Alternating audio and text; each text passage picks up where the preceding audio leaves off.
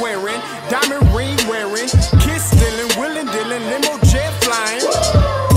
We Rick flaring on her, flaring on her. We Rick flaring on her, flaring on her. Rolex wearing, diamond ring wearing, kiss stealing, willing dealing, limo jet flying. We Rick flaring on her, flaring on her. Jet, we Rick flaring on her, flaring on her. It's apparent these girls staring. I'm Rick flaring, gold across my chest. I'm fresh to death, I'm Paul Bearing, not at all scary. When I open like Betty Wops and find to these circles that's going in like a carry shot. Woo! I'm going in like a Mary Pop off that Mary Crop at the top flow at the Marriott. So questioning me is like questioning you. See, we the best dressed, so come and get blessed with the crew. Not one but two, different ways to slaughter your crew. Committed tat across the chest, I guess she blessed with the truth. People want to see them checks, representation of proof. Living through my elders trying to resonate to the youth. But ain't nothing to get my flash on. Longevity is heavily embedded in my melanin. Layman terms, I last long.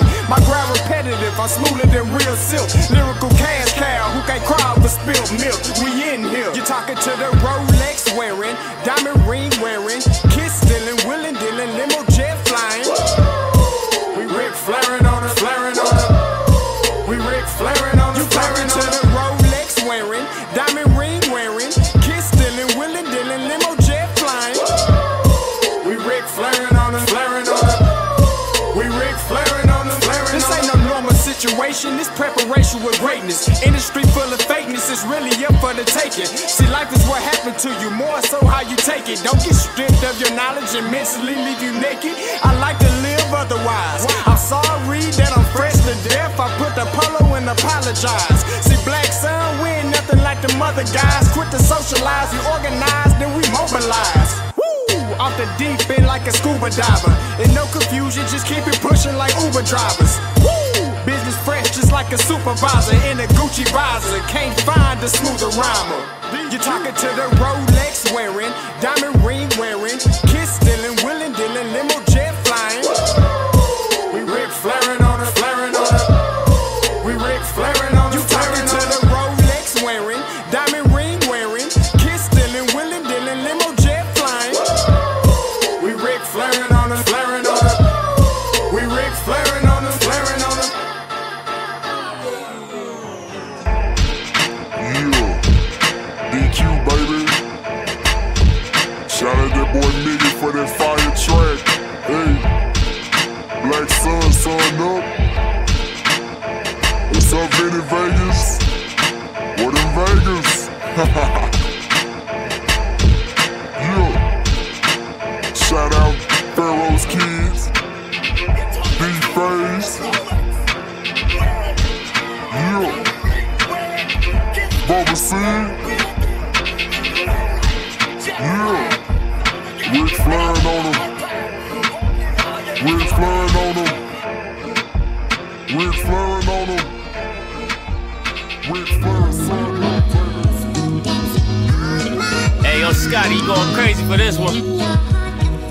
We see what you're doing, we salute you. Hey, let's get it started. It's Backpack Capital One. What's in your wallet? Got a call from my man A. Scott. I said I got it. Love that you highlighting all of these black colleges. Try to pay me for doing this. Look, bruh, if you don't get off my line with that foolishness, voice of the swag, pull up where you at, no cap. If the Brody is speaking the soft facts, my advice, tune in to every show. Captain Petty, but we know that the sergeants are with the smoke. Speculate, just tell me what is we doing. Get into it, okay, look, I'ma say this and keep it moving. My boy Scotty, man, he offered the least. Black grad, paying college, I'm glad that he called me. Walking, cause we all been taught that talk is cheap. Even primetime knows Scott for the HBCU streets.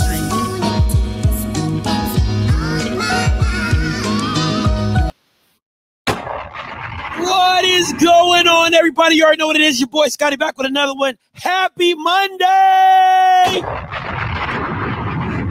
I don't know if y'all really be peeping it, but I'd be like looking at the corner of my computer screen to make sure like I know what day I'm on, because I really don't be knowing what day I'm. I'd be like, happy Monday. Anyway, woo! I keep telling y'all, man. Some days I get on here and I'm like, I ain't got nothing to talk about. And then there's a ram in the bush. Oh, goddamn. Oh my God, boy, these HBCU streets never fail. They never fail. Listen, I'm going to make my announcements, and once I get done with the announcements, this will become a members-only chat. You already know what it is. If you ain't a member, you ain't chatting. It's just that simple.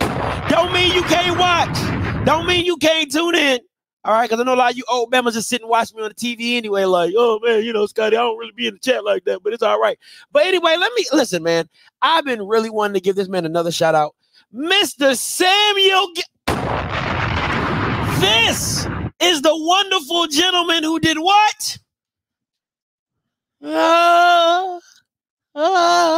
Bought me this fly-ass chair. That's him. All right.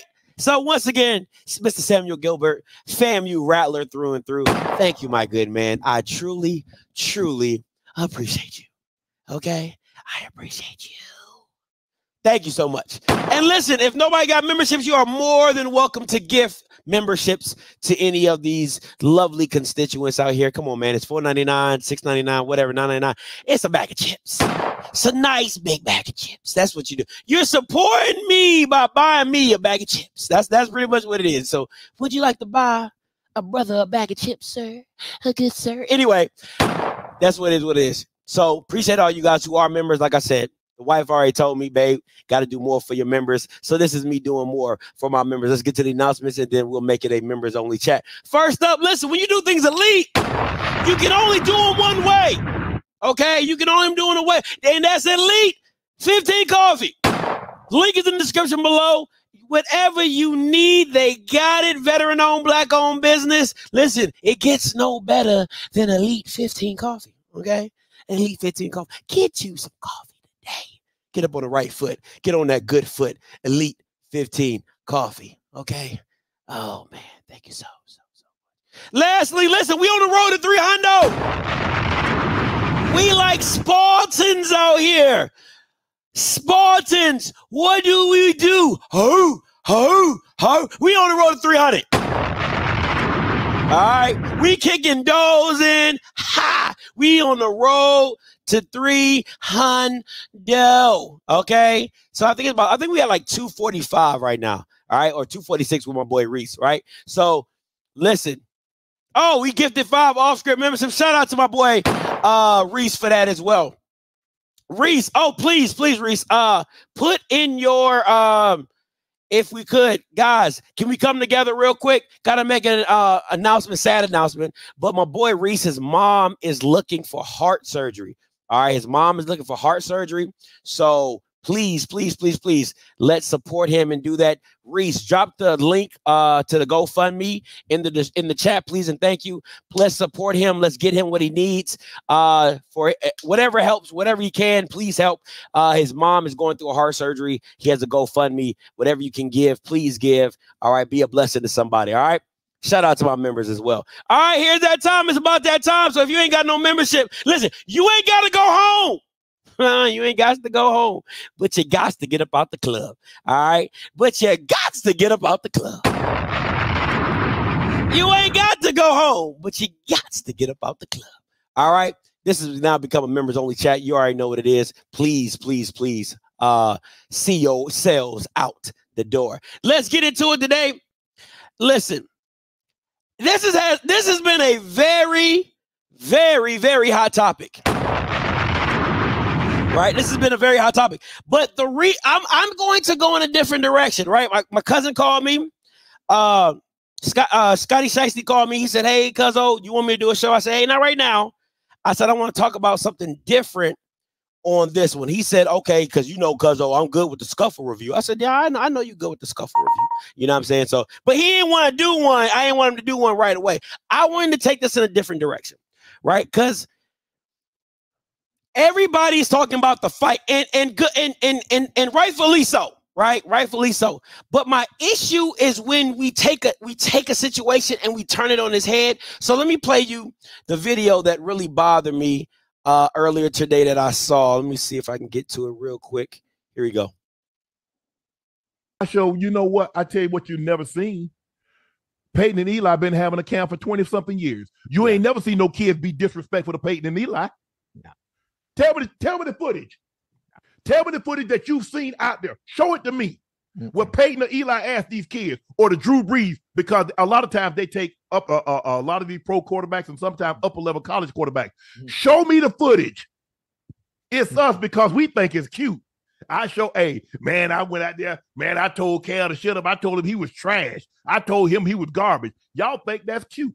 It's not. It's not. And you wonder why. I don't. I've been stopped wondering. Right.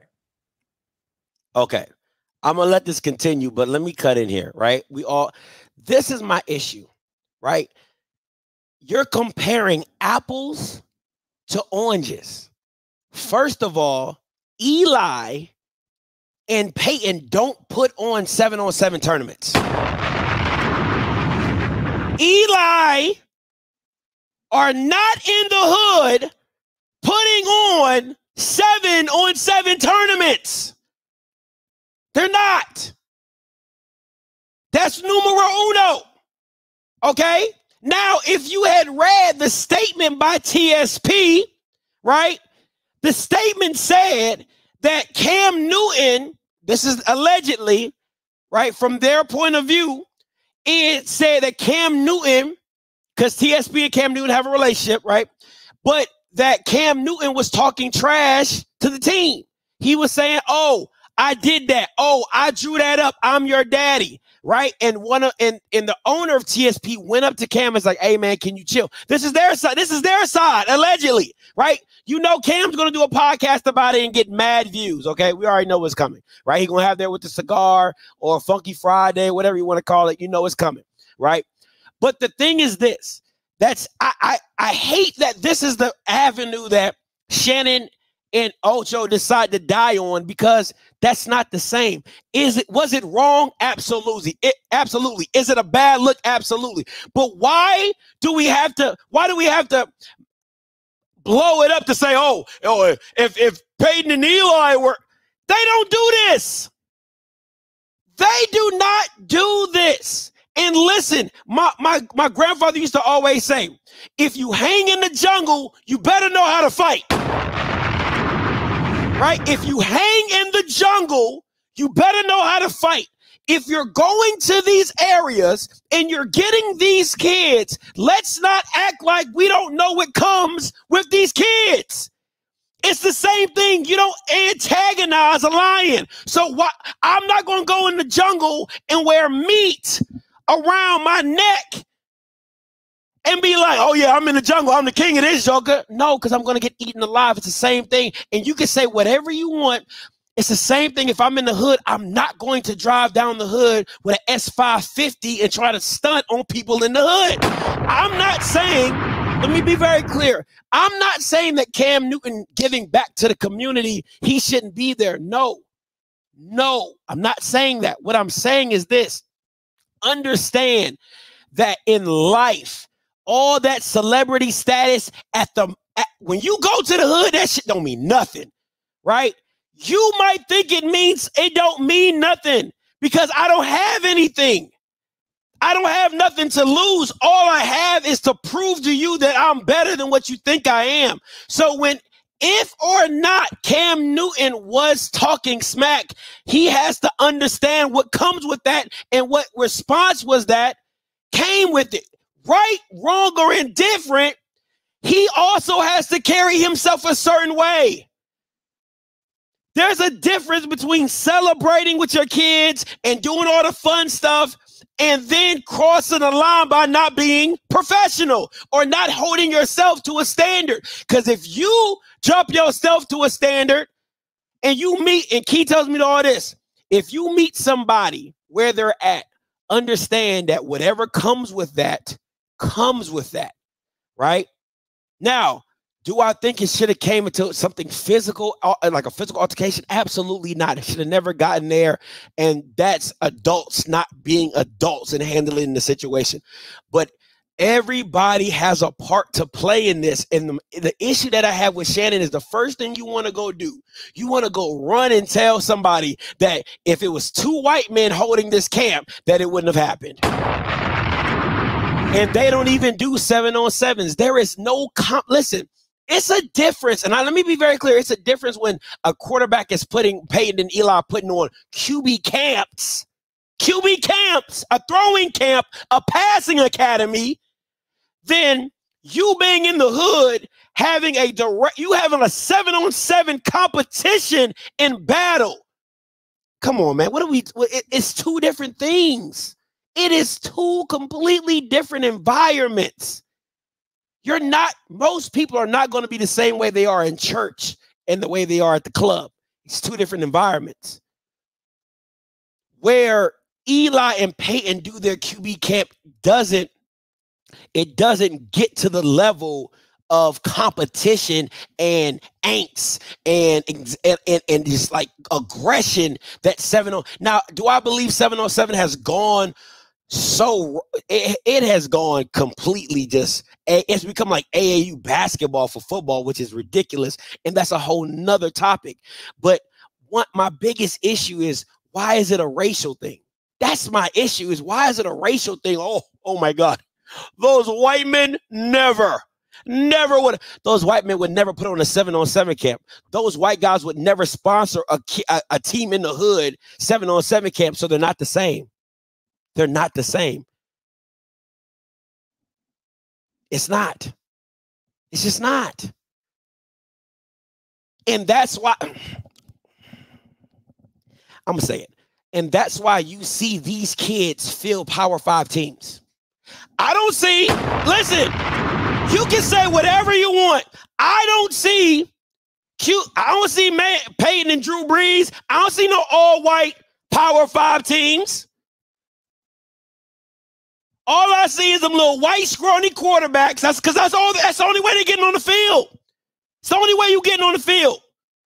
Right? Offensive lineman, linebacker, and quarterback. Maybe wide receiver. So that's why they got to go there, because that's the only way they're getting on the field. The kids you talking about are the ones that's filling up stadiums, making college football a billion-dollar business. So yes, are they rough around the edges? Absolutely. But they're walking gold mines at PWIs.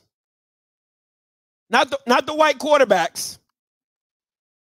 The black kids from the ghetto, the black kids from the hood, the black kids that are trying to get out. Those are the kids that college football is built. Oh, come on, man. What are we talking about? Come on, man. What are we talking about right now? It's not the same. It's absolutely not the same. And that's just my biggest issue with the whole thing. Once again, I'm not saying that the fight should have happened. I think both people are in the wrong. It's a bad look for whoever it was, TSP, Punch, Cam Newton, and all that stupid stuff. It was a worse look for Cam Newton to be talking the trash that he was talking during that event. And I do agree with a lot of coaches that, and I agree to Shannon's to a certain extent, there is trash. Listen, man, it is. In this day and age, the kids that are out here in this day and age like talking trash to their mentor, to their heroes. It just is what it is.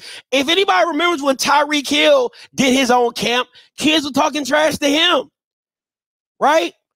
I remember when somebody, I don't know if it was John Wall or one of the NBA players said they threw a camp and a kid just kept talking trash and he had to school him, didn't let him score. Right. So this is just how the generation coming up is, right? They want to challenge you. They want to show you how good they are. They want to push your buttons. They want to see what they can get. Right, wrong, or indifferent. That just is what it is. Right. So it's a lot. It's just a lot that goes into it. Right. I think the fight in itself is a whole nother section. My issue today is simply because of the comparison to Peyton. Like, that's the first thing you want to go to?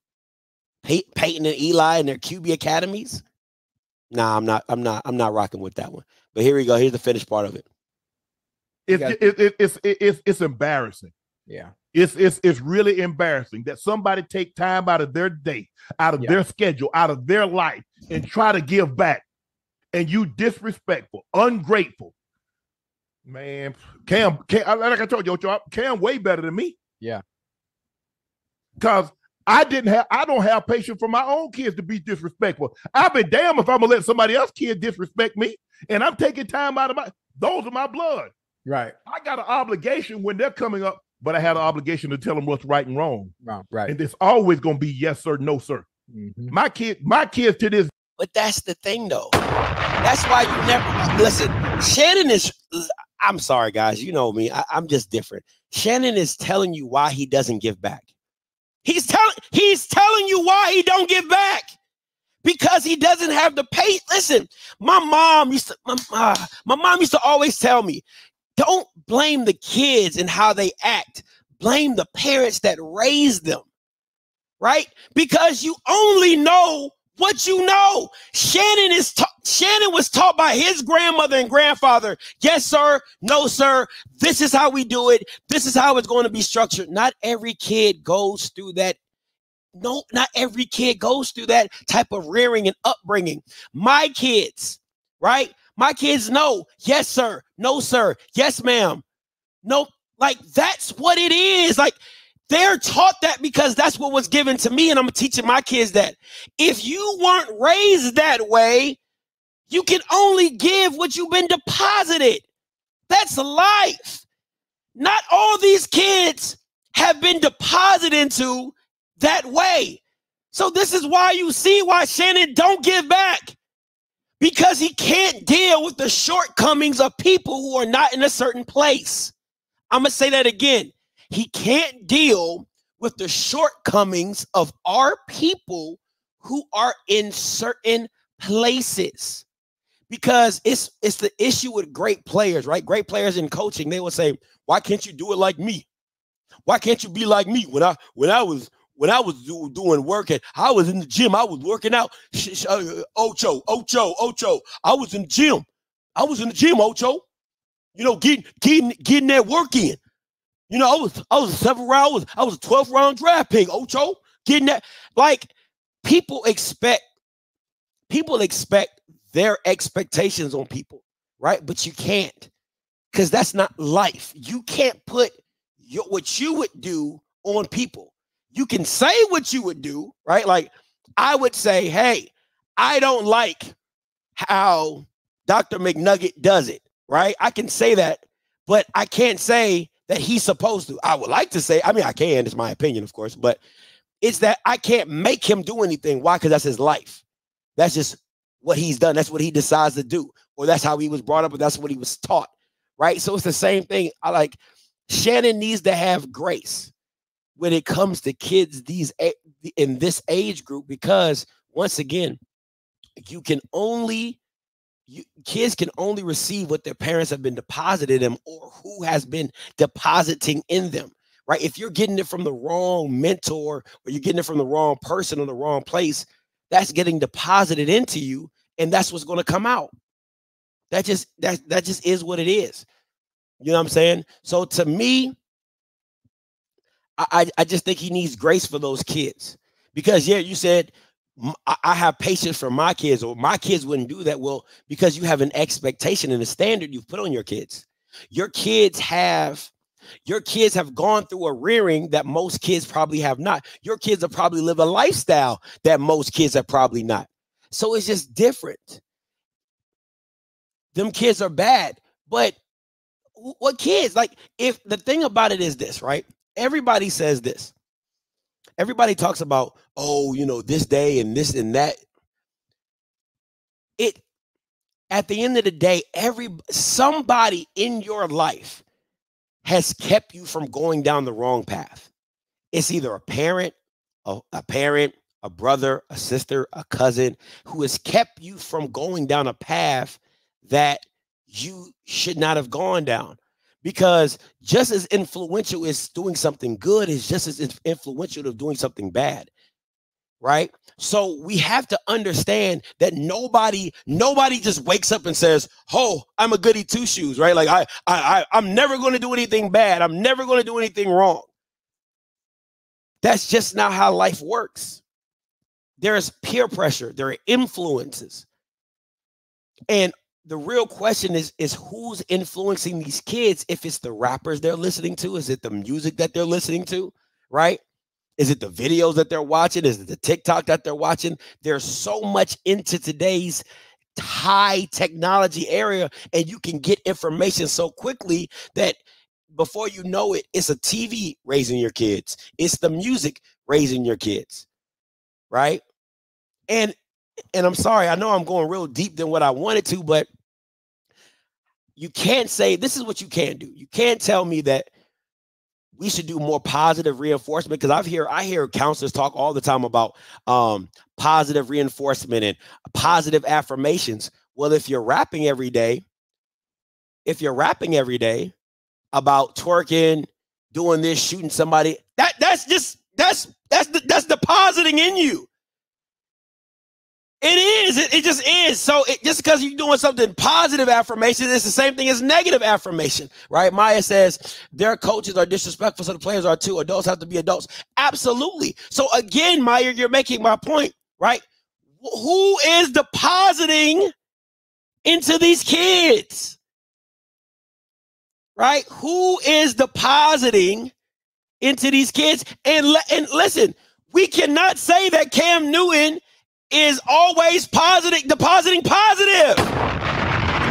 If Cam Newton is on the sideline saying some of the stuff that you don't know what we do not know what Cam Newton is saying to these kids. Just because Cam Newton's presence is there does not mean that Cam Newton is speaking positively to all the kids. That means even from the opposing team. Right? Because I'll tell you this. If I'm playing against Cam Newton's team and Cam Newton says to me on the opposite team, you trash, I'm going to say, you bum ass nigga. That's what I'm going to say. Let's call a spade and not play these games. Right? Let's call a spade and not play these games. If I'm playing on the other team, and Cam Newton, I'm playing wide receiver, and Cam Newton's on the sideline, he'd be like, oh, you trash. Oh, boy, you trash. You're going to drop this. I'd be like, you bum-ass nigga. That's why you couldn't make it with the Patriots. You bum-ass? That's why you didn't win no Super Bowl. Right? Like, you got to take your shot back. It's just, hopefully my mom didn't hear that, because if my mom heard that, I would be in so much trouble, right? But all I'm saying is, it's a lot that goes into this scenario, and I just want us to take a full overarching view of it. Right? That's all I'm saying. There's fault to go around. The fight was wrong. It's a bad look for 7-on-7s. It's a bad look for the adults. All I'm saying is I think there's just a lot to go around in this premise of what had transpired with the fight. And it's not just the fight, right? It's just a lot of nuances in there. And I really believe that my biggest issue is this. You can't just throw and say, oh, it would never happen to Peyton to Eli. I just think that's disingenuous. I think that's just lazy and disingenuous. Does things need to change? Absolutely. Do people need to be, probably does the adults need to be over? Does there need to be a committee for the 7-on-7 tournaments or whatever's going on? Absolutely. Probably needs to be a governing base, a body to oversee some of this stuff to make sure all that stuff is in line. But at the end of the day, it just is what it is. All right, let's go. Let's move on. I love this. Shout out to my guy, Emery. Right, we definitely going to try to get him on, right? Shout out to my guy, Emery. He has a top 10, right? He has a top 10. And let me get to this real quick. Where I put that joker at?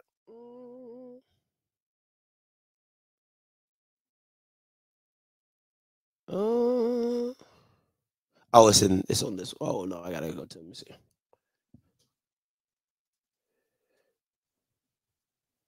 HBCU players. Man, it is. Listen, I gotta get some AC up in this office, because I'm telling you right now, this junk is.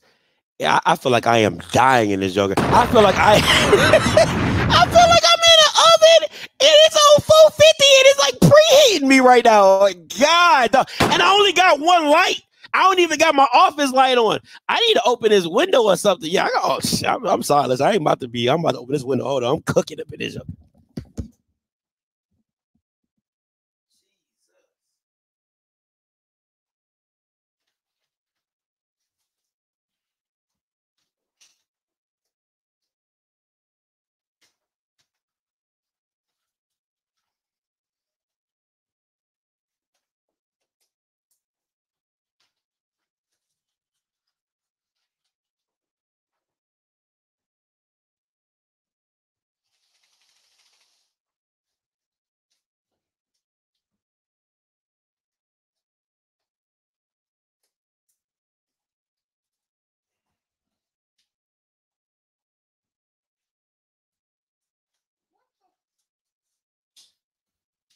Jesus. All right, I don't even know what's going on, my Jake. My window won't even open, okay? Jesus Christ. My window won't even open. Hold on.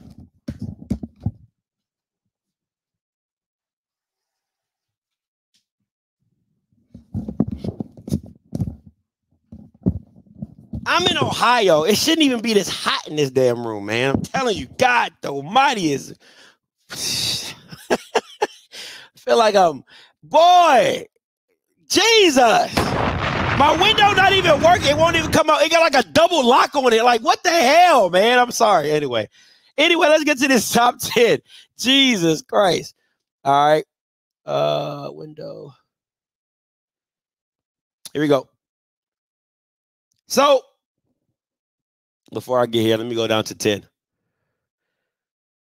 All right. So, starting at number 10, shout out to my guy, Emory Hunt. Right. Let me go down here. Number 10 is DB Joshua Howard from Benedict. Let me zoom in this for y'all. There we go. All right. 6 foot, 194, got better as the week went on, showing some adjusted step up in competition. His case is Mikey Victor. Some teams, him as a future safety. Shout out to number 10. Number 9, Willie Drew. He was invited to the Senior Bowl. Was one of his favorite HBCU prospects in the class. He started off the season with a bang at Virginia State, upset win over Virginia's Norfolk State. Drew made his way to the Reese Senior Bowl, had an up and down week, but still competed well. All right. Hey, this is one of my guys. I love this Bama Jordan Toles. All right. Toles, 6'1", has excellent ball skills and instincts. He will find a way to be around the ball by the end of the play. His versatility was on display at the Legacy Bowl, playing more in the alley as a nickel defender. I didn't see him a lot. I didn't see him do that a lot at Morgan State. So it's good to get a glimpse of what projection would look like for him doing it. For more draft coverage, you can hear twice a week with this first pick. Here we go. Keep going. Number 7, Evan Gregory. 6'4", is a rock solid as he come off the offensive lineman, which I've seen firsthand. Having been on the broadcast for 2 of Gregory's games this season, I believe he have a home at a guard as a pro. All right, Tariq Stewart. Listen, he made a lot of heads turn. My boy Blue definitely thought he stood out as well. It's another prospect who is 6'5", whose in-season tape matched what we saw at the Legacy Bowl. His aggressiveness, where you would want to be, because it didn't hinder his ability to do his job. Noah Washington, listen, linebacker DN, 6'4", 275. My God. Brings great versatility to the table as a defensive lineman. He was his capability of playing any technique up front plays them well. He was well coached at Morgan State, and coming out to the HBCU LEGACU Bowl was a great chance to see him in an unfamiliar setting in which he thrived. He got long arms and core strength to be disruptive in presence. All right, let's go to the top 4. Jarvion Howard. You already know what it is. That bad man from Syracuse came out Alcorn State doing his thing. 5'10", was one of the most impressive tailbacks in the SWAC during his career. Scouts were familiar with his game on just that alone. What really got people talking was a stellar workout combine. Ran a 4.5 in the 40, jumping a 10.8 in the broad, having a solid on-field workout. His comp, Devontae Freeman, with how assertive and explosive he is as a runner. I think that's a great comp. All right, coming at number 3, man, you already know that bad man, Davius Richard. North Carolina Central. It's unfortunate Richard suffered a leg injury during the first drive. We're definitely going to get into that. Of the HBCU Legacy Bowl as he ran into a touchdown on the opening possession. But reports coming out of the New Orleans are that he's doing fine and will be okay. Going back to the week he had a Hula Bowl was really impressive. He was able to carry that over to the HBCU Combine Legacy Bowls this week. Listen, I love Emory. Sandada Anderson to me is not it. The tape just, if you watch the tape, it just doesn't tell you that he's it. But that's, you know, hey, 6'3", 249. So, hey, I'll tell you what, Grambling State been lying because they put that Bama at 6'5". Is another postseason stud who really stood out the East-West Shrine Bowl. What immediately jumped out at me was his athleticism doing the individual drills. Anderson moved fluidly as if he were a tight end. When you combine the size, athleticism, and the upside due to the raw nature of his game, you can understand why he's high on the list. In my opinion, he's a major combine snub as he would have tested through the roof. The tape isn't good. And last but not least, Mikey Victor. I think he is going to be a 6th or 7th round pick, easy. Victor, 6'2", 212, attended both the Hula and the East West Shrine Bowl and performed exceptionally well. He combines great size, athleticism for the position, and more than held his own on the one-on-ones versus upper level competition. Some teams view him as an outside corner, while some see him as a potential safety convert. Either way, the former Hornet definitely garnered a lot of attention and raised a lot of eyebrows. Listen, I'm gonna say this. I think the snub, and I tweeted this.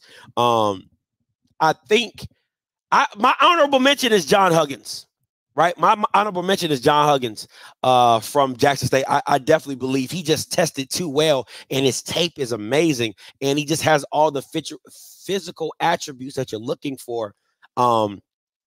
It's just all there. It's just all there. Mikey Victor, what Mikey Victor reminds me of, he reminds me of a Richard Sherman, right? Not lengthwise, but just the style of play, right? More of a zone corner, can play man if you need him to, long and rangy, can run with the best of them. I'm not gonna lie, when I first saw his tape, I was like, but after I kept watching, I was like, he's solid. He's a solid corner. He's an absolutely solid corner. Lamont Green not on there. Listen, I gotta be honest with a lot of you guys. You gotta stop looking at if you've watched a player, right, for a long time, you have to understand that this isn't just about what he did. You have to look at, he's not going against SWAC players. He's going against all the players in the country. And Jablonski and Patrick are just undersized. First of all, their tape is not for what position they would be playing in the NFL. Jablonski and Patrick are linebackers. 6 foot, 6'1". You're not playing D tackle at 6 foot. Like you're not, right? So especially Patrick running like a 4.54 or 4.45. He should have been playing linebacker, okay? But when you have coaches, and no shot to Buddy, but when you have coaches who want to win and win now, and they're going to put, Mr. Campbell we talked about it earlier today, right? If you're looking for a guy, you got to win. The coaches are trying to win now. They're not thinking about, your draft stock and what you would fit better as and what you would go and what your comp is for the NFL. They don't care about none of that, right? At the end of the day is, how do you help me win games? And you help me win games by being the best player at this position, right? And Patrick and Jablonski had a hell of a legacy ball. He really did, right? He really showed up. But those guys they're literally linebackers. They should have been weak and middle linebackers, but it is what it is. All right. Also, watch Cedric Anderson of Grambling State. The kid, 6'3", almost 200 pounds. He had a really good week. Cool. Could be an undrafted free agent. I absolutely agree with that as well. Listen, before we get into the main event, right? I loved the MEAC. The Gaither side of the defense was just amazing. That Gaither defense, that linebacker and secondary was just unfreaking real. Them Bamas was just unreal. They were everywhere. It's like they were dog. Listen, it's only like last year when I went to Legacy Bowl, it was all D-line, right? It was like all D-line. And Blue Kid contested it. The SWAC had the best D-line, period. I'm talking about, yeah, with Cam, with Jordan, with the Bama from Southern, the PB guy who went to Southern, Dumas, right? To me, it was just a battle of the trenches from last year. This year, I think it was a better overall defense, right? Like with linebackers and DBs. It was just but that Gaither side was different. I'm not gonna lie to you. Them Bamas, no homo, them Bamas was long and rangy and tall. They was big, no homo. You know what I'm saying? So that MEAC defense was just crazy. I mean, the Fayetteville State kids, and Yeah, that Gaither defense was just unreal. That was a really, really, really good. That was a really good defense. I can't fake on that. It was really good. All right, let's get into it. For what all you Bammers came to see. All right. Listen, I'm gonna give you the good, bad, and the ugly. All right. I'm gonna give you the good, I'm gonna give you the bad, and I'm gonna give you the ugly. All right. Here we go. Oh, goddamn. The good. Hey, listen. The NFL Network. Listen. They made this game feel like you were watching a high-level football game, and we all know we were not, okay? But the production, the commentating, they made the game more interesting than it was. Can we just be honest about that? The commentators made the game way more interesting than it had ever have been. All right? Excellent broadcast. I'm just Bucky Brooks, Charles Davis. Excellent broadcast. I can't say enough things about the broadcast. It was just amazing. It was. I mean, the graphics were amazing. The NFL Network really showed up and showed out for them. You got to give them A1. That was A1 kudos. Shout out to them. All right. The good number 2. Hey, listen. The SWAC and MEAC defensive players were amazing. Absolutely amazing. I mean, the MEAC, to me, just a little, I think the MEAC was just a tad bit better. Just a tad bit better. But I really believe that they did an excellent job. I mean, the defensive players are just amazing in this game. I couldn't say enough about them. They really had me on the edge of my seat. They really came to play. It was just good stuff. All right. So it was good. I really enjoyed it. What I really love this secondary, because the year that I went, the secondary wasn't that good.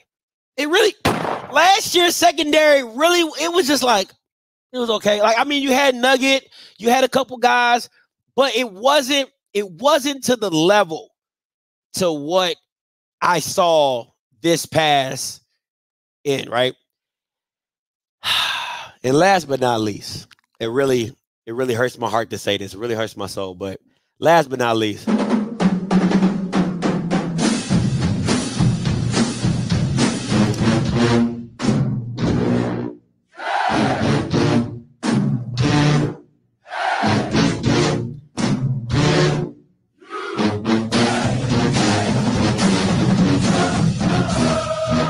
all right, that's enough of that. All right. Hey, listen. I don't want to talk about halftime. I don't care about halftime. Okay. I don't stay and watch halftime, so I don't care nothing about that. So I'm not even going to talk about the halftime, right?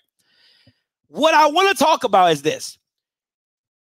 When the game was going on and you heard the boom in the stands, that was HBCU football. Like, I got chills. I'm not faking when I tell you.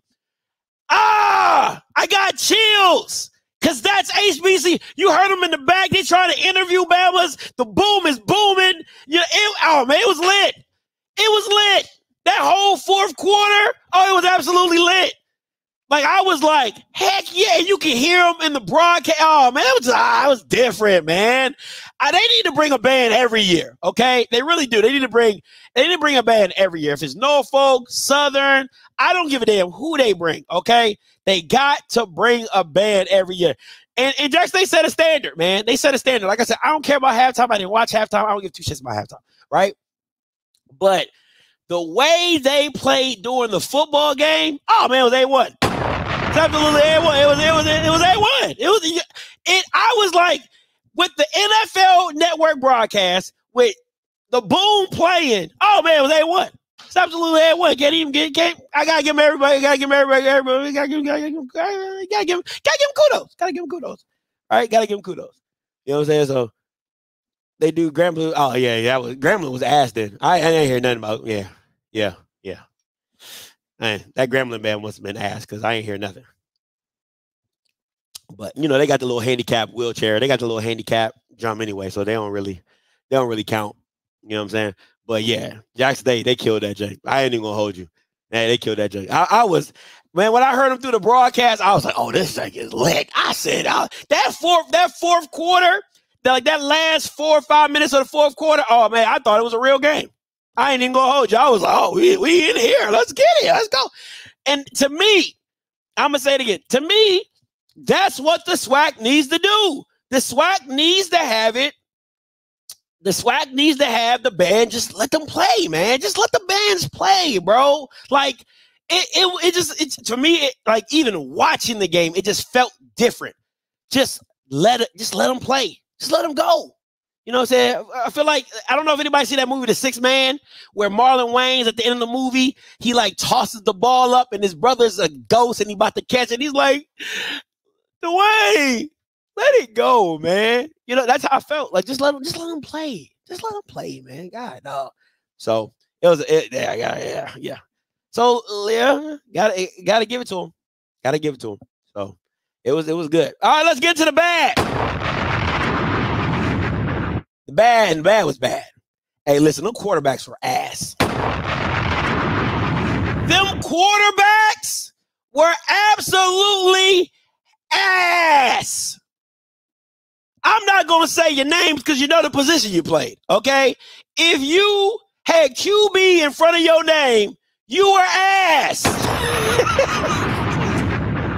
Everybody, okay? Except Davius Richards. Everybody but Davius Richards, okay?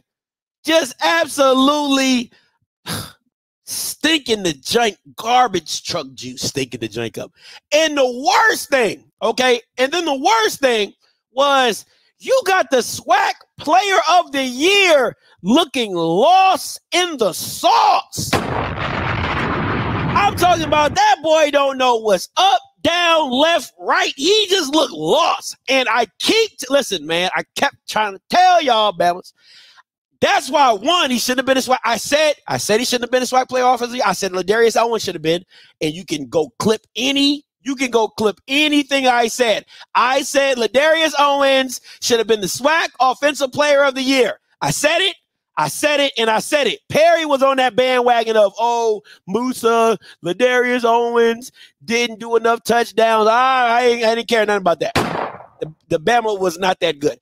Okay. Second of all, let me just say that. Let me say this. I told Bama's, I said, you have to incorporate the play caller when you're talking about quarterbacks. I've said that on numerous occasions. Bama's be acting like I don't know what I'm talking about. And I tell y'all all the time, you have to link in the play caller with the quarterback. Right? Musa is only as good as Willie dials it up. And I told you there were plays where Bama's would be scot-free out in the open, just them and Jesus yelling Ali oxen free, and it was just wide open, and he threw it. We have all seen Musa miss Bama's with just Peter, Paul, and Joseph around him, and he just missed. We've seen it, okay? And I've seen Willie draw plays up to where it is nobody in 5 yards of a receiver, and now Musa the best thing since sliced bread. And I've also said this. If you keep it in front of the listen, let me tell you something. Musa inside the hashes can't deal with him. Musa inside the hashes, he will kill you every day of the week. If it's inside them hashes, Oh, best believe he about to hibachi you. He about to cook you. He about to cook you. If it's outside them numbers, oh, he out here like this. 7 again, craps. Come on, daddy need a new pair of shoes. Snake eyes, okay? It's a crapshoot. You might hit, you might not hit, you might get your point, you might not get your point. He out there looking like Ashy Larry. You don't know. You don't know, but that's Musa. That's been Musa. And I'm going to stand on it.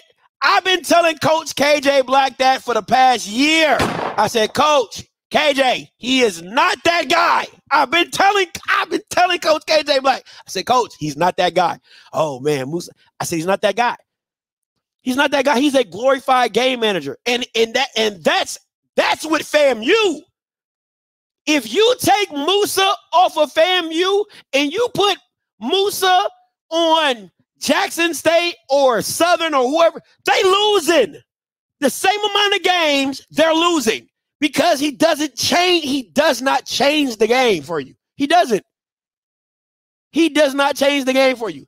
He is literally a kid. You give a coloring book and say color in the lines. He can do that perfectly. If you tell him to paint a picture, he's like, huh?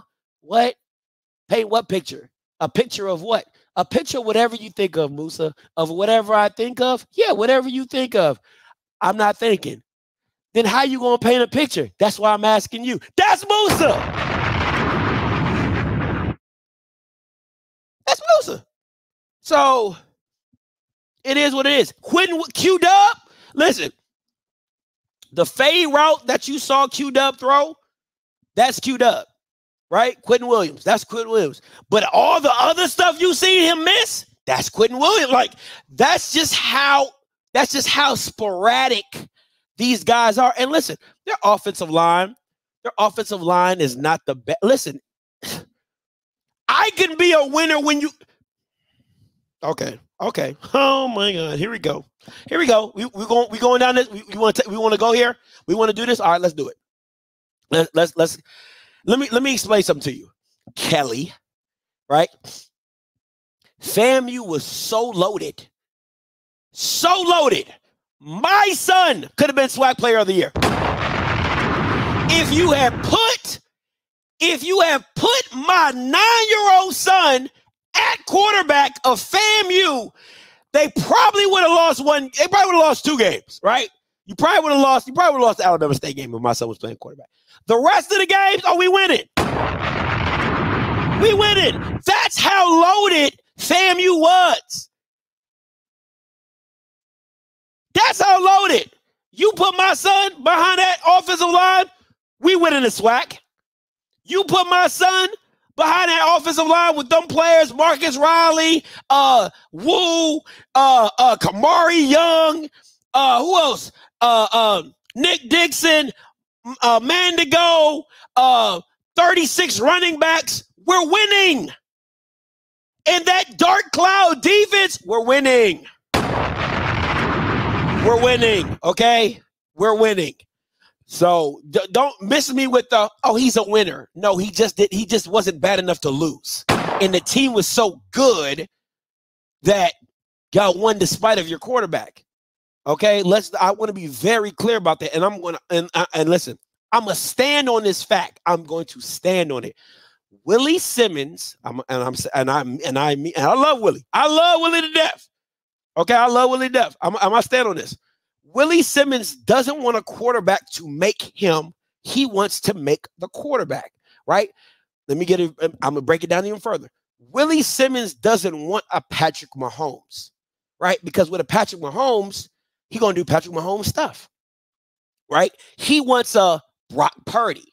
He wants a Alex Smith. He wants a Dak Prescott. Like somebody that you can mold and tell him exactly what to do, how you want it to do it, right? You don't want you're not going to want the Andrew Bodies. You're not going to want the, to Jacoby and Morgans to a certain extent. Why? Because I think him and Shador will be A1. Him and Shador will be A1. A1. Because Shador needs a system And he told you in the conference. I know all y'all Bama's done seen it when he talked about the offense. He didn't like all the option plays, right? Because he wants to know what you're doing, so he knows where to go with it on the defense, right? He don't that works for Willie, right? Go here, okay, cool, boom, boom, boom, bam, right? He doesn't want the innovate. I run around, I see this and da da da da. No, he doesn't want that. That's just my personal opinion. It's my personal opinion. It's my personal opinion, right? So. But I think it's because Willie knows he's such a great play caller that if you just give him somebody that he can mold and dictate to and set it up, he's like, I'll draw it up. I can draw it up with the best of them. So it's not a shot to Willie, right? It's just I think it's when you're so confident in your skills and what you can do, because you can clearly see he really just ran circles around the SWAC offensively. It wasn't nothing, right? It just wasn't nothing, right? So it just is what it is. So we'll see. That's just my personal opinion. So, but that's how I feel it. All right, let's get into the ugly. Oh, goddamn. Let's get into the ugly. Now, listen. The ugly. Oh, and it's ugly. This Bama and his offensive staff. This Bama and his whole offensive staff. Ugly. Ugly. Okay? Simple. And what makes this even worse, is you already know how in the NCC you already got a rivalry. I can only imagine what's going to happen on media day. Oh, boy. If you thought something was said last year, oh, my God. Oh, my God. You know TREI Oliver bringing that smoke. Let's continue on, right? This is what happened today.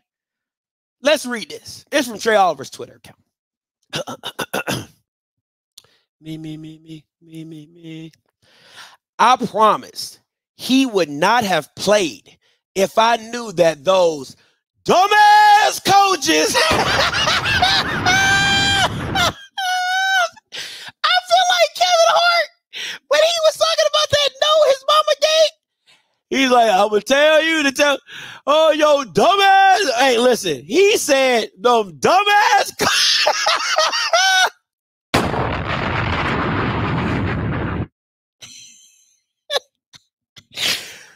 Woo! Boy. Let me read that again. He said, I promise. Okay? And you got to read like a black person. Yo, word, real talk. I promise you, B. He would have not have played if I knew that those dumbass coaches were going to run him. He should have never have left the pocket. You want to run, hand it off to those All-American backs. Make it make sense. And this is, in correlation of, Davis Richards getting hurt, so. And shut up. Listen, man, I wrote an article not too long ago on FCS football. Y'all can go check it out. And I called TREI Oliver like our reincarnation of Dion, like the true HBCU, like superstar celebrity. And I think TREI Oliver does not get enough respect for just him putting the culture on his back the way he does. Because think about it. And I'm going to get back into this, but think about what TREI Oliver is. He is like the culture. Like Dion is the culture in his own celebrity way, but TREI Oliver is the culture when it comes to just saying what he feels, coaching, having hellified good ass teams, and really putting foot to ass, right? Like he's like, yo, I'm about that life. So you gotta cherish guys like this, because you don't find a lot of guys who are willing to speak their mind on public platforms and really tell you how they feel. So, you know what I'm saying? You got the Fred McNairs, you got the Eric Dooleys and them boring ass press conferences. That's why you gotta give credit to even Eddie Robb, right? Because he spoke his mind. He like, hey, Dion ain't about to punk me. He ain't swag, I'm swag, right? So you get those type of lip services, and I appreciate that. Now, let's move forward. Now, leave it to Beaver ass. Leave it to Beaver ass. You know what I'm saying, Ninja? He gonna coach Diego Ryland. Now, mind you, he is on the he's on the offensive staff. He's on Team Gaither.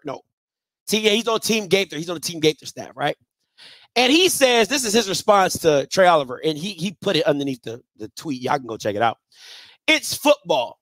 For anyone who has something to say, the play was zoned to the back. The young man's instincts took over. As the end crashed, he pulled it. Injuries could happen at any time during the game. This is very distasteful to come at a championship caliber coach with a PhD. Wow. Okay, Beaver. You know that's your opinion, but you know me. I come with the receipts, and I'm not going to listen to Leave It to Beaver. Let's see the tape. Leave It to Beaver. Let's see the tape.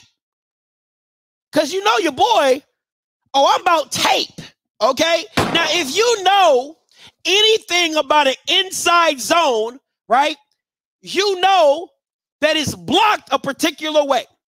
But what I want you all to focus on, if you can, right? Matter of fact, I'm not even going to do it like this. I'm going to share the screen. Let me bring this down. Let me bring this up. There we go. Downloads. You know what? I'm going to bring it. All right. So, as you can see right here, right there, if you look at the, I got to show you a different way because this is really going to bother me. Hold on. Because I gotta zoom in, and I don't like that y'all can't see what I'm trying to point out. So let me just do something real quick, and I'll be right back. All right.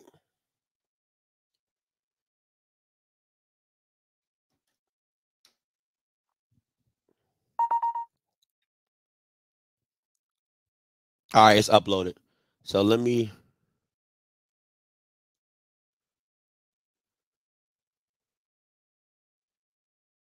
All right.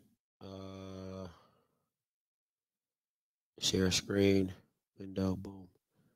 All right. Oh, let me see. That's not what I want to do. Let me see. Stop. Share. Entire screen. There you go. All right, here we go. So y'all can see this, right? Everybody can see this, right? Let me know if you can see this purple thing. Now, I want you to focus on this guy. This guy is going to tell you what the play is, right? There's a lot of keys in this. You got pullers, you got all this. But this guy right here is going to tell you if it was a inside zone or inside zone read. That is two different things, okay? Let's watch. Now, let me mute this. Now, let me be very clear.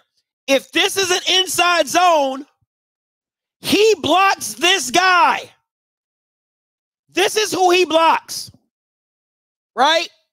Because what you don't want this guy to do is you don't want this guy to crash down and make this tackle. So if it's an inside zone, this guy comes across and he makes this block. Let's see what happens. He does it. He fakes and he becomes a lead blocker for, you guessed it, Davius Richards. So that then tells me that this play was an option play. Zone read. It was a two-way go. This play tells me just off that design alone that it was not. See, the problem is this. The problem is this. You cannot say what he said. It was a zone to the back. He's lying. He's lying because he's not telling you the full story. The full story is that it was a zone read to the back, which means Davius had had an option to keep it. And that's what he decided to do. So you telling me that you have an All-American quarterback? Listen, let me be very clear. You got an All-American quarterback who is your top prospect in this game. I'm not calling no damn zone read nothing. It is a, hey, Davis, hand the ball off to the back and get the hell out the way. ISO, duo, inside zone. Those are the plays. Not inside zone read, not outside zone read, not, we're going to the right, 2-4, not 42 zone read or whatever crap you want to call it, right? It's none of that. It's none of that. It is a straight power. We're going power I, power O, whatever you want to do, whatever you want to, off tackle, sweep, it don't matter. Just run the dang ball. I'm going to give you another option of it, right? Because, you know, me, like I said, I'm about receipts. So I'm going to give you another view of it.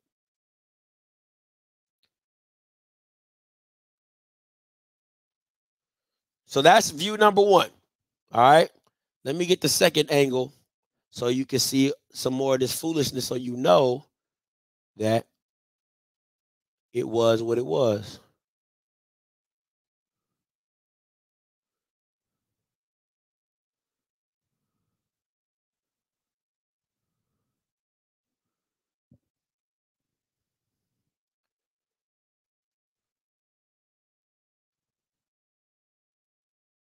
All right, here's the second one. Now, once again, closer angle to it.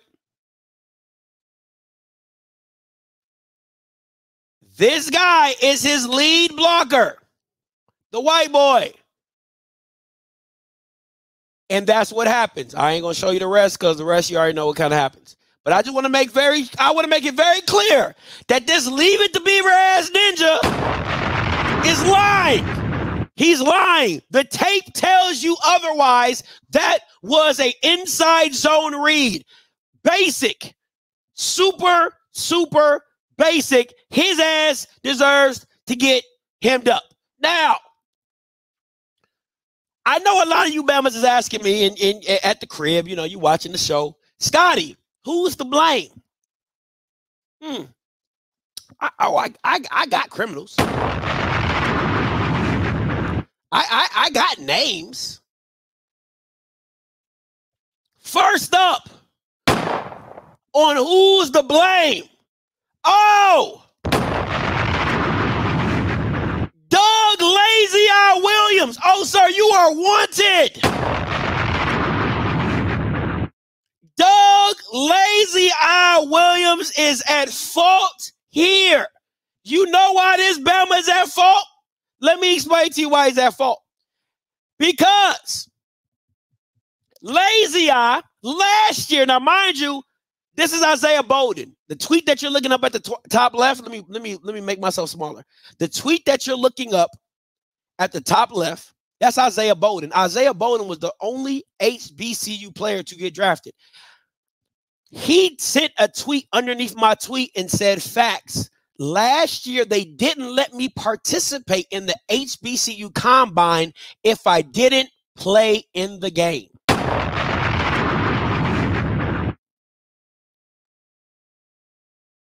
If I didn't play in the game. Let me tell you what one of my sources did. Right? Let me tell you what one of my sources told me. Right? They said, nobody wants to get on Doug's bad side. He has way too many connections and is too influential. He was pissed that Sundiata Anderson wouldn't come play at the Legacy Bowl. He wanted to come for interviews, but Lazy Eye said no. Plus, the big names in the room would talk negatively about players that don't do exactly what he says to do. And lastly, he said the whole staff was pissed off at Jarvion because he came, did practice, he did the combine, did practice, and then dipped. Right? So he was mad at Jarvion for doing that. Okay?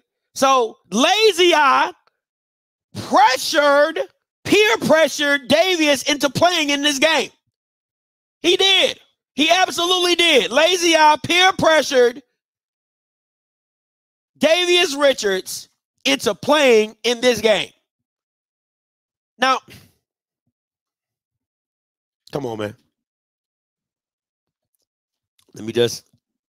That's criminal number one.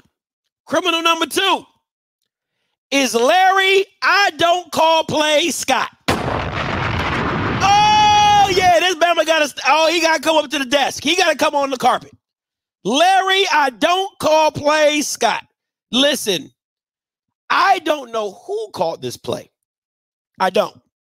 All I know is that I'm telling you this from here on out, no HBCU head coaches should be a part of this bowl game anymore. What they should do is what the East-West game does with the Shrine Bowl and all the major bowl games. They bring NFL assistants down to the bowl to coach this game, right? It's the same thing for the HBCU Legacy Bowl. These head coaches should not be a part of the game, period. Take them out. Perry said this last week before the injury even happened, right? They should not be a part of this game anymore. Get all black NFL assistants, have them come down, have them coach in the game. Why? Because in practice and stuff like that, they're telling these kids, these coaches don't know what it takes to go to the next level. They don't. They don't know what NFL practices look like. They don't know how they scout NFL players. They don't know who that third squad or practice squad players are or why that practice squad player met. They don't know all the intangibles of how the NFL works. But listen, coaches that are at the NFL level coming back to tell players, hey, man, listen, I like your heart. I like this, but I promise you, this probably isn't the best thing for you. You might want to do this. You might want to look at this position. You might want to start doing this. You need to work on this, right? That's what you need. You need those type of coaches, right? You need those type of coaches to let you know where your deficiencies are at. To where, hey, work on this. You need to do this. Hey, listen, can't be running no 4.8 playing this position. You got to get that time down. You need to be a little taller. Can you do this? Can you make this happen? How are you on special teams? All those type of stuff, right? You need that type of insight into the world of the NFL, and they don't have that at the HBCU Legacy Bowl. So get rid of this Bama, right? Mr. Larry, I don't call plays Scott. Get rid of this Bama and get some NFL assistants down there ASAP, okay? Absolutely ASAP. And last but not least, oh, I ain't even put the Beaver's name in there, but he on this next one, though. He on this next one, though.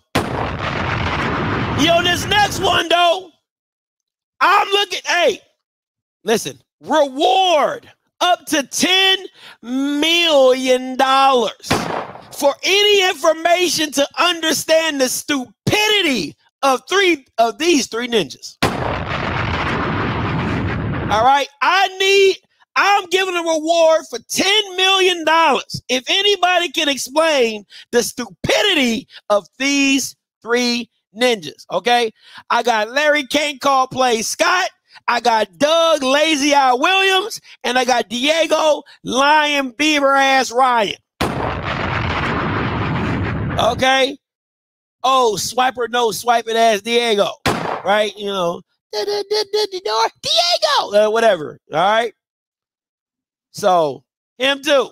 He a part of the crescendo, he a part of the crew. You know what I'm saying? I was watching The Sopranos. He a part of that La Nostra Familia. He a part of this stupidity family. All these Bamas deserve to get locked up. Locked up. So who was at fault? These three ninjas. All three of these ninjas. So, now, call lines are open. 518-263-8124. 518-263-8124. Call lines will be open. Wait till you hear the white lady. Now, call lines are open. Before I move to the call lines, I want to say this. What is the future of the Legacy Bowl? I think if there's not... You are the only participant in the conference. All participants are muted. If there's not a major overhaul, and when I mean major overhaul. I'm talking about you have to first allow players. First of all, let me be very clear, because people was getting on me in my tweet, and I said top prospects probably won't participate in the Legacy Bowl. But let's be very clear. There's only so many top prospects from HBCUs. You might get 4 or 5, right? You still got to fill the team. 4 or 5 Bamas ain't going to fill the team. Now, are people wanting to come see those top prospects? Absolutely, but you should have watched the season. All right? So your top prospects aren't going to participate. But the issue I have is this is where you got to talk to Doug Williams, and you got to really understand his premise behind it. Because if you're telling the public that the HBCU Legacy Bowl is supposed to be for the betterment of HBCU players, but you're getting upset with players because they don't want to play in the game.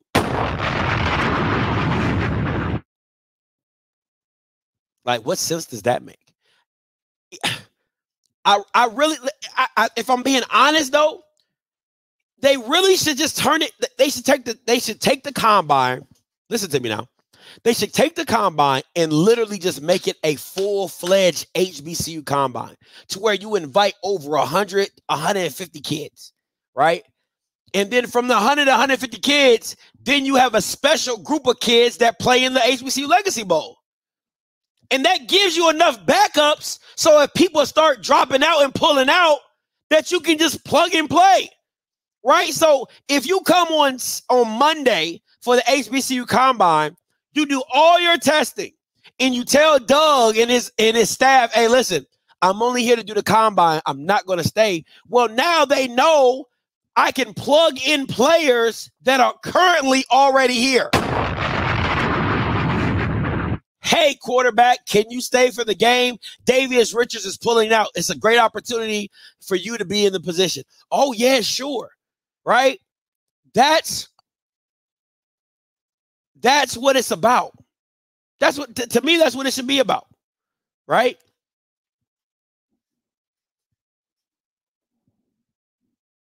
You know what I'm saying? So it's getting that all situated. If it's 50, 60, it don't have to be 100 players. Maybe it's 70 players. Maybe it's 80 players.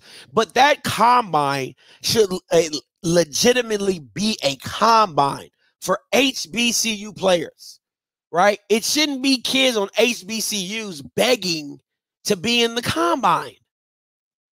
It should be open to all seniors who are graduating who are part of HBCUs, if that's what it's supposed to be for, if it's supposed to be a public platform and a promotion of HBCU players, because you don't know who's going to run a 4-2.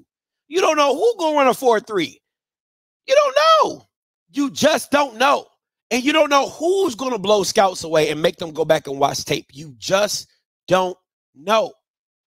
You don't know who's going to show up and show out at the HBCU Legacy Bowl game. You just don't know. So to me, I just think it should be open to a lot more kids and have a lot more flexibility in that. So, you know, it is what it is, and we'll see. We'll see where it goes from here. But overall, I wouldn't be surprised if top prospects say F this game. Oh, goddamn. F them people. All right? F them folks. Because it's like, yo, I'm not about to get myself hurt. And Davis, and I want to be very clear, and this just ain't on the HBCU level, right? This ain't on the HBCU level. You can't get mad at kids pulling out of bowl games, because this is the exact reason why. This is the reason why that kids don't play in bowl games, because they don't mean anything if you have aspirations to make it to the NFL. Let me tell you this. If Davius Richards was a lock for a 5th round pick, and he had just dislocated his ankle, Do you know how much money that Bama would have lost? You already at a disadvantage because you're an HBCU kid.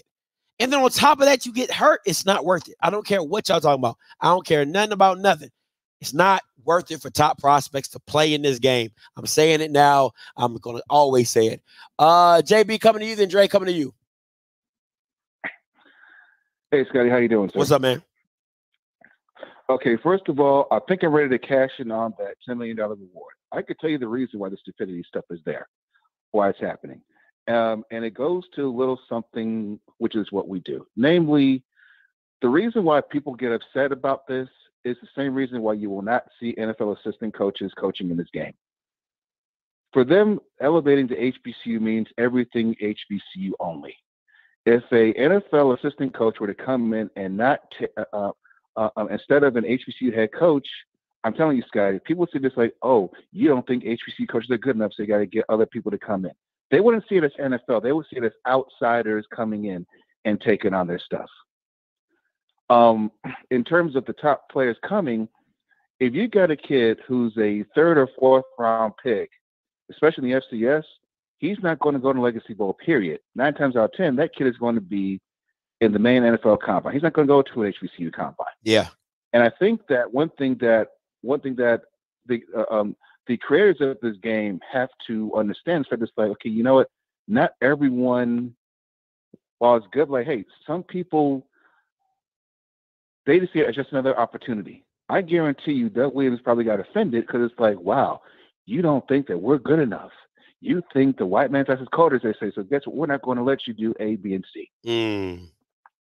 People are gatekeeping. This is gatekeeping in public. You're seeing it live and in color.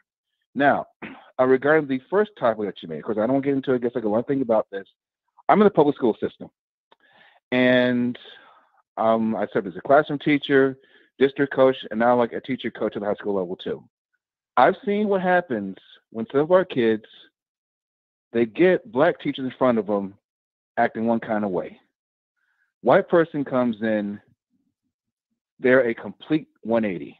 So I kind of see what Shannon was coming from to a certain degree, because when you have some of these schools in which white teachers come in, these kids are angels because they don't want to say nothing bad about white folks, et cetera. But if a black person comes in, oh, he's just another black guy or just another N-word. So for some of these people, it's about how it's seen, or it's like, we don't want to put on airs in front of white folks, but black folks is okay because they're just like us. Just a different perspective to put on it. No, I listen. I don't know why that. I definitely agree with the gatekeeping, right? Because it's just what black. I don't want to go there. It's what people do when they get in the position. No, I don't want to go there because I hate the I'm trying to get out this generalization stuff, right? But my issue is this. My issue is when people get power. Right, when people get power and they feel like they can throw it around, these are the situations, because you feel like HBCU kids are already, under pushed, under marketed. So you're like, oh, come to my game or else. It's really like some state property type stuff, right? It's like a get down or lay down type of situation, and it shouldn't be that. It should be an open invitation of, hey, listen, we're here to help. If we can help, we're here to help. If not, then it's cool. It shouldn't be some situation like, nah, you gonna play. No, you gonna go. No, you gonna play. Like, what? That's where we at right now. It's like Doug Williams trying to bully people into playing in the game. Like, for real? This is what we got into it. So if that's the case, I wouldn't tell none of these jokers to play in it. But the kids need it. But the kids need it so bad. A lot of these kids, a lot of these D2, D3, NAIA kids, they need this opportunity just to be on a national platform. Exactly. You're right about the whole the gatekeeper. There's one thing you're missing though, Scotty. When you have people who feel like, and I hate to say the word inferiority complex, but when you feel that you're not as tough as you think you are, you're going to do things like that. You're going to try to throw your weight around because you want people to know, say, hey, you know what, I'm the big dog, I'm the big cheese. But if it's about helping kids out at the next level, you have to do that because it's about that in the first place. But what some people still think it's about them. Once again, it's like that fine chick at the club who's who's over 45, but still would act like she's like in her 20s. You ain't got it no more. But some of these OGs at our schools, they still want to act like they run it. So I was like, dude, this ain't about you no more. This ain't about you. This ain't about the legacy of fill in the blank. This is about the next generation.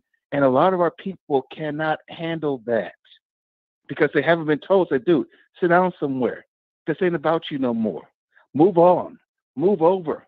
But when you have people who are used to being like told that they're the hot shit, when they're used to being the hot person, or they've had people kissing the ass their entire careers, and when you're told, hey, you know what, you're just a regular guy, that's very, very tough for people who are prideful and people who are used to getting their way.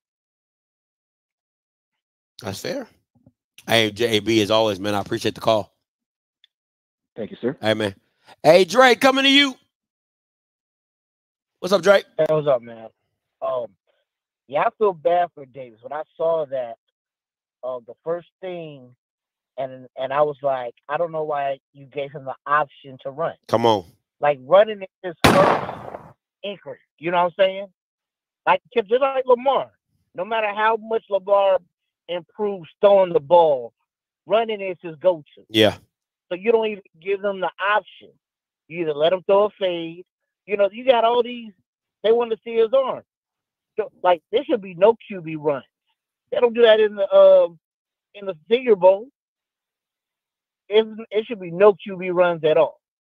So I agree with you where there should be NFL coaches because all they're doing is running their same plays that they're comfortable with at their school. Yeah. And most of their quarterbacks can't throw anyway, so most of them are running to get in the end zone. So, you know, I just felt bad for him because it could have been avoided. Like, you know, you shouldn't even give him the option to do that. And I definitely would have, you know, like if I was his representative, he's done enough to where it was really a no-win situation him playing. He didn't have nothing to prove. Nothing. You know, so your representative really should have set you down.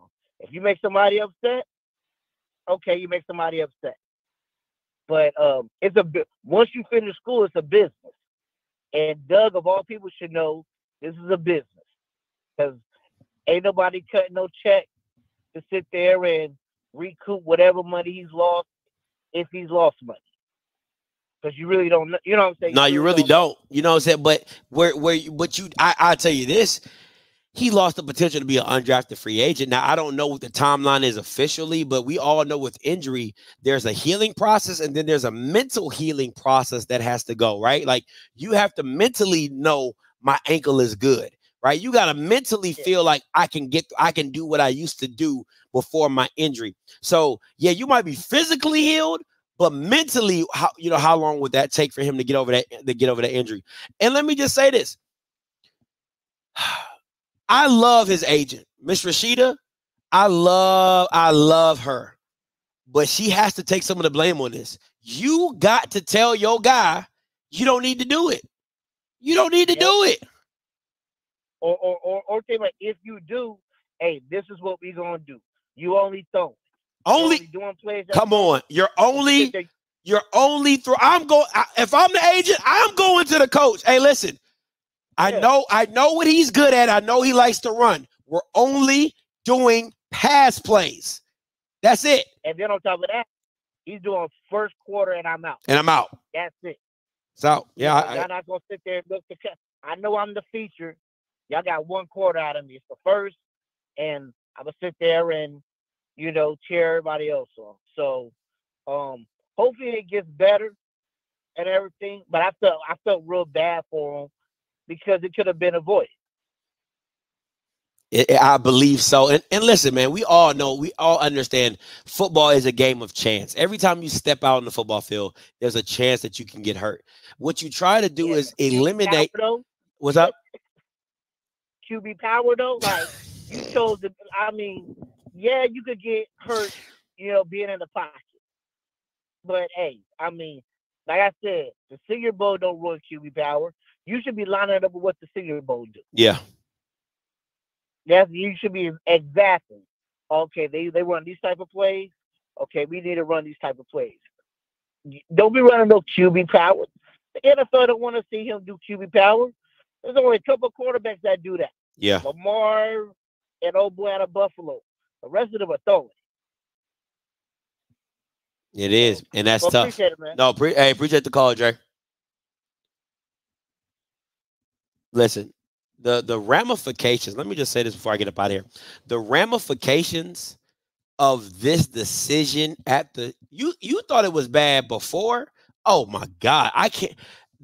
Listen, the ramifications that this injury just happened to Davis Richards is going to reverberate through everything the Legacy Bowl does from here on out. Point blank. Period. You're going to see the implications of this injury throughout the years of the Legacy Bowl because agents are going to be more inclined, coaches are going to be more inclined, coaches of the player. Like, so let's say, good example, right? Let's say Eddie Robinson and Mikey Victor's like, hey, coach, I'm thinking about the Legacy Bowl. He's like, no, you're not playing in that. You're not playing in that. All right? You're not playing in that game, right? You're going to have coaches from those players tell their players, no, you're not participating in that. Don't do that. That's not smart for you. That's not this. That's not that. That's not that, right? Those top prospect guys are not going to perform in this game. Which does, let me make this very clear. I don't think it's a bad thing for the game. I really don't, because I really believe the Legacy Bowl should be spotlighted for kids that are, under marketed in the D1 and D2, D3 and AIA, right? The kids that you have never heard about, the kids that unless you watch that school consistently, you've heard about, right? That's what the Legacy Bowl for me should be. And I think you're going to get more of that going down the line. I think it should be open to a lot more kids in just the scheme of everything, but it just is what it is. All right, listen, guys, I appreciate your time. You already know what it is. Tomorrow, Tuesday, Outspoken back at 8 o'clock. All right.